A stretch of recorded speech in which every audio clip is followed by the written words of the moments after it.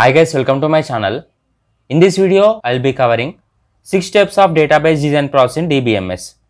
Guys, I have uploaded complete DBMS subject tutorials. I will provide link in description, you can watch from there. If you are watching this video for the first time, don't forget to like, share and subscribe to my channel. Let's get started. Guys, total there are 6 steps in database design process. And main aim of this database design process is to develop efficient and high quality database. Once we have solid design, then we can easily develop database. In software company, there is database architect and database administrator. The main duty of this database architect and database administrator is to design a database. Designing a database is nothing but they will draw ER diagrams. By seeing that ER diagrams, database developer can easily develop database. Guys, we also call this database architect as database designer. They both are responsible for management and control of overall database design process. Guys, total there are 6 steps in database design process. I will explain each of them in detail. Step 1 is requirement collection and analysis phase. Guys, before designing any database, at first we need to gather requirements. For example, let us consider one college principal came to software company in order to design college database.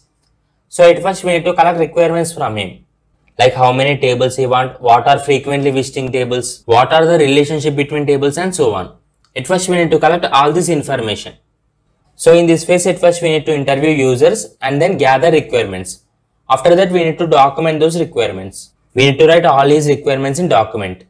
Actually, this requirement collection and analysis phase takes a lot of time, but it plays very important role in success of database.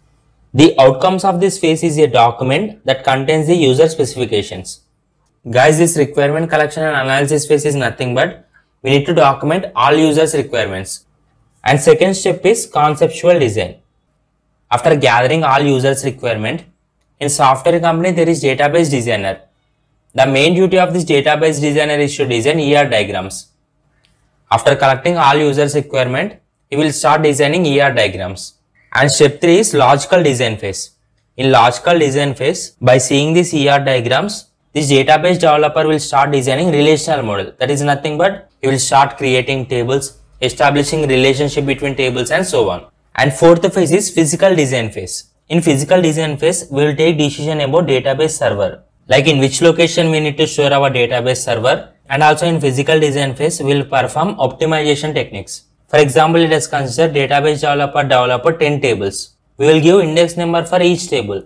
So that by using this index number, we can easily access tables, which improves our database performance. And step 5 is implementation and loading phase. Actual implementation takes place in this phase. Whatever the tables that this database designer developed, we'll start inserting data inside the tables. And also we will execute queries. And last phase is testing and evaluation phase. In testing and evaluation phase, we will check whether the database is working correctly or not. Guys, this requirement collection and analysis phase, conceptual design phase and logical design phase. These 3 phases are related to ER model. These 3 phases are relevant to ER model.